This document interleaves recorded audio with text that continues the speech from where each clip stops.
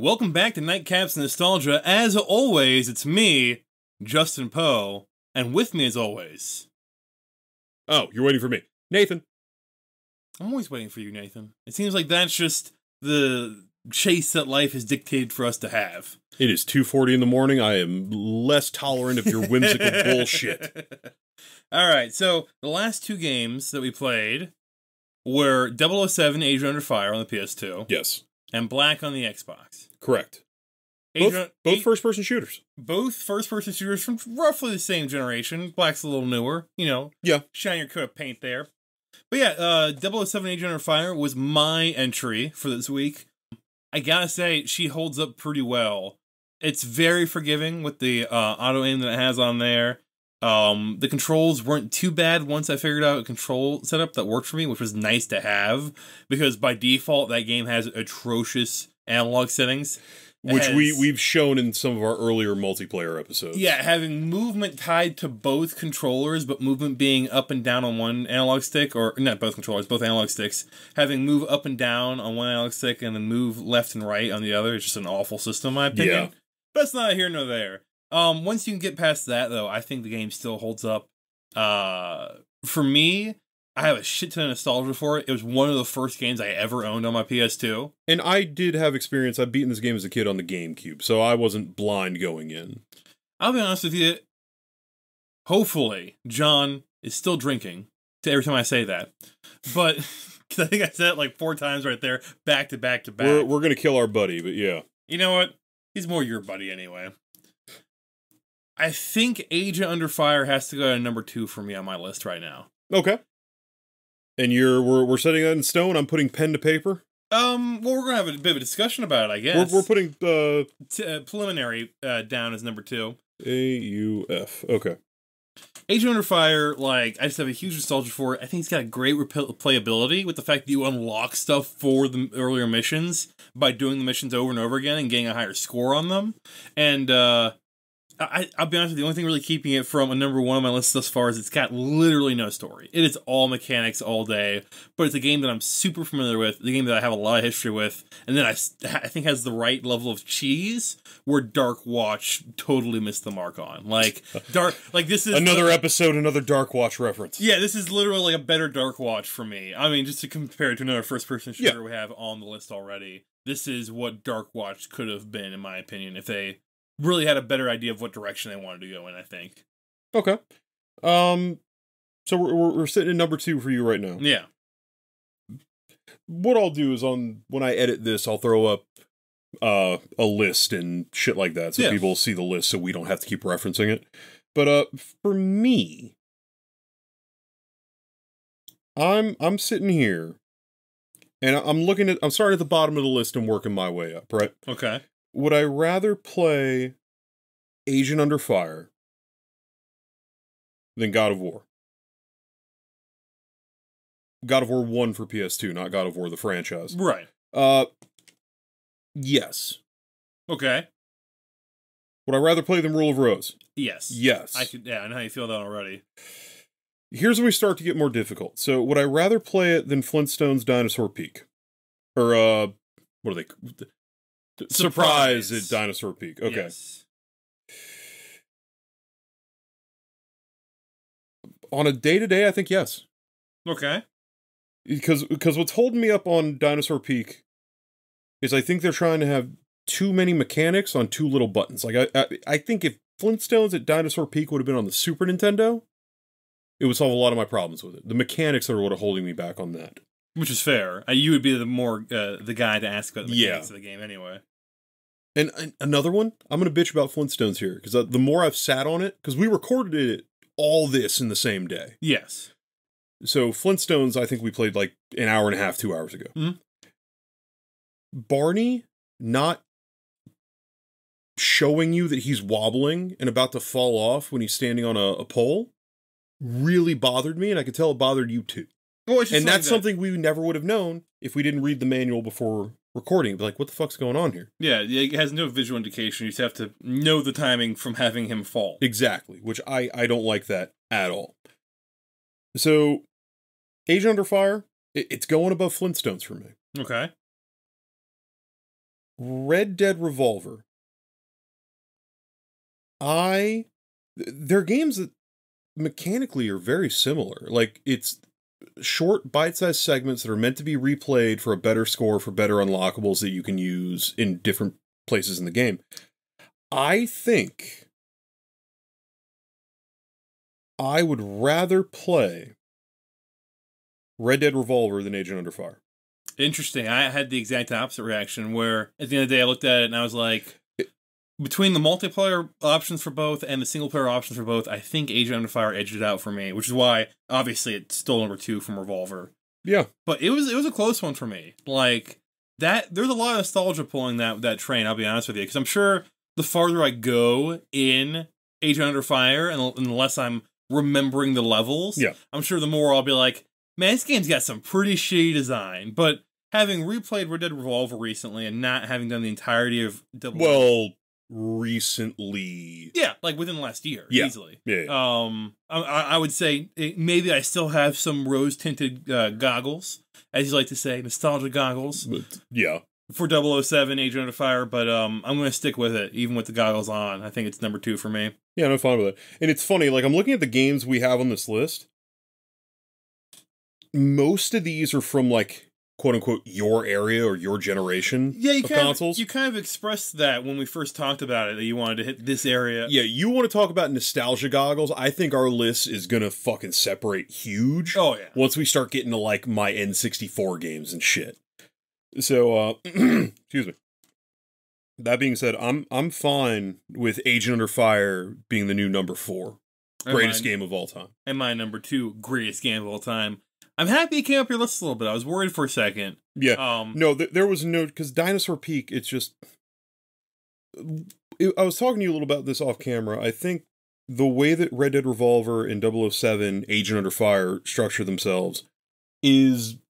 It lends itself to replayability and, like, really honing your skills at one particular part. Mm. And just grinding that... And grinding not used in a negative way for me here. Just getting better, unlocking everything. It in a time when I would have been, or what I, Jesus Christ, I'm talking over. Did I mention it's 2:40 in the morning? But the thought I'm having is, I'm looking at this from when I was a kid, and I did have this game as a kid. I played so much of it on GameCube because I didn't. You were in the same boat as I was, as most people. You played what you had when you had it, whether it was good or not. Yeah. I played so much of Agent Under Fire on the GameCube and had a fun time doing it. Yeah, I'm not sure if I could even be objective about the game at this point, right? But these aren't objective lists. These are our lists. Exactly, which is why I wanted to do 2 separate ones instead of arguing with each other as a channel list. Yeah, we would have to compromise, and we're terrible at compromise. No, oh yeah, no. The compromising nostalgia? Oof. That should have been our YouTube channel name. That's what we're going to call the list. But, fair enough. I think Black is Black is up next. I think I've said everything I said without getting like too into a full review. Yeah. Since Black's your entry, do you want to start off with it? Yeah, so I gave a little bit my history with Black in the episode of what audio is left in the episode after that mic bullshit. But Black was a game that I played at a friend's house, really enjoyed, but I realized I only ever played up through the 3rd level.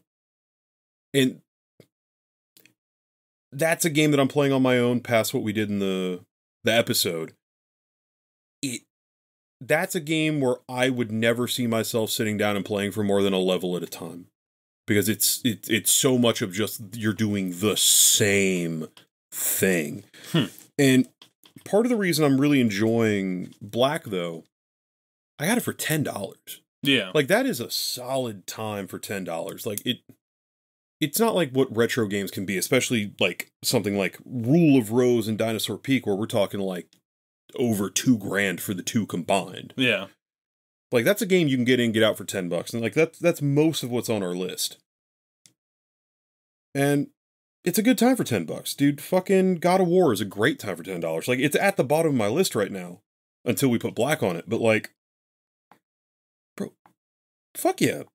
Go buy God of War. Just because it's at the bottom of the list doesn't mean it's a bad game. I don't think any of these games are bad games right now. I don't think we selected any bad games the first go around. Mind you, Dark Watch, you are leaning towards it being a bad game.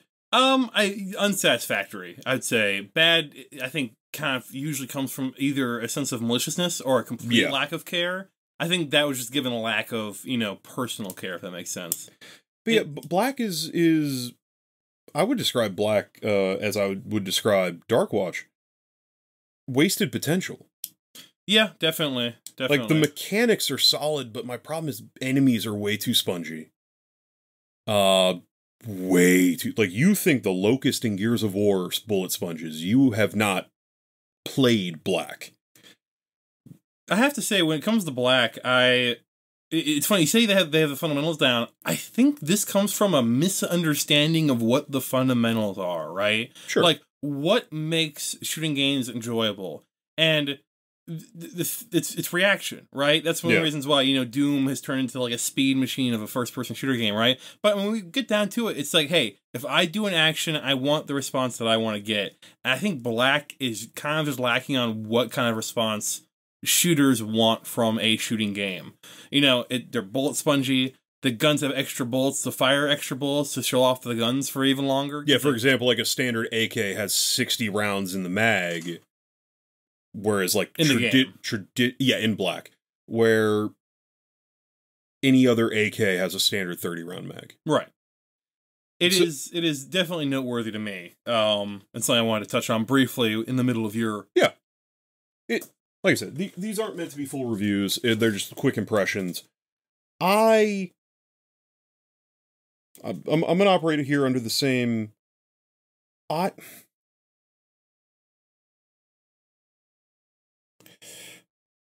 would much rather play Bushido Blade than Black. Darkwatch, having played them both in the same day... Yeah. I would much rather play Darkwatch than Black. Interesting. Honestly, I'm putting Black at my new number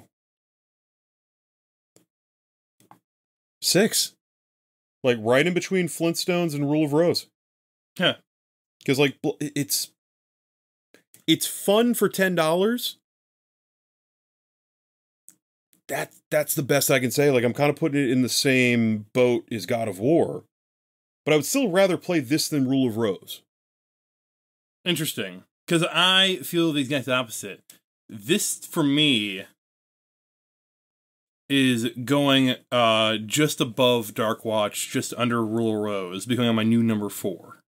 Well, no. I haven't renumbered them yet. Oh, that's right. So it'd be... I forgot we added another one. So my new number 5?